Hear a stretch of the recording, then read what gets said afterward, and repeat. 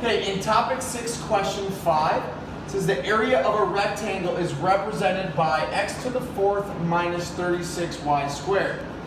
We want to know, then how can I represent the product of the length and width? So I need to break this down into length times width. So I need to break it down into its factors. So I have two terms, so I'm going to use DO2PS. So I know I'm going to have two factors, length and width.